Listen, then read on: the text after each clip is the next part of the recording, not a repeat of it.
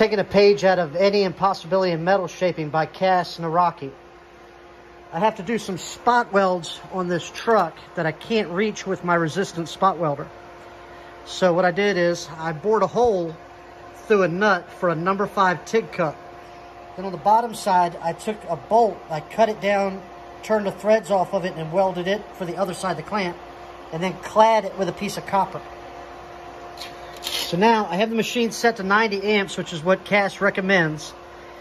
I have the tungsten recessed inside of the cup by about 30 thousandths.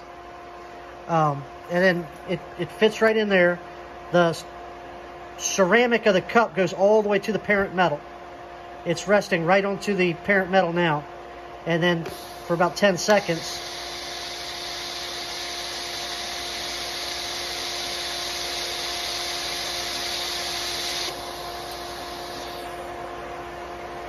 what you end up with is that.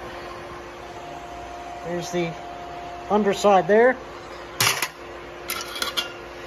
I did a destructive test on one single part, and that's the kernel that it left, which is far superior to the kernels on the truck from the factory. And then as a destructive test, I did 3 and hammered a chisel down inside of it. And you can start to see it's tearing the parent metal and pulling away from the spots before it wants to break the spot.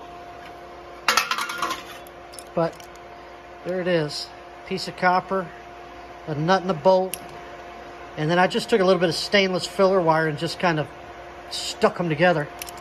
But the key is to have the 2 pieces of metal clamped tightly together.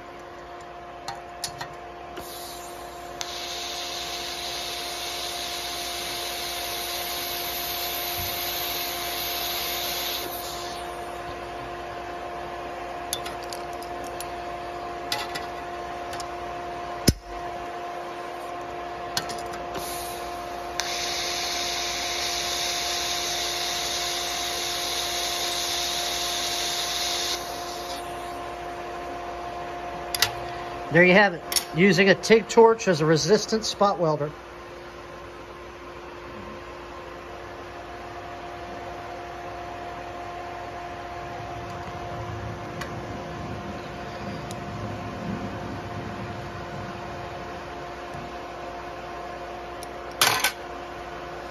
And like I said, it's a 3/32 tungsten, recessed about 30 thousandths, and I'm running 90 amps for roughly 10 seconds.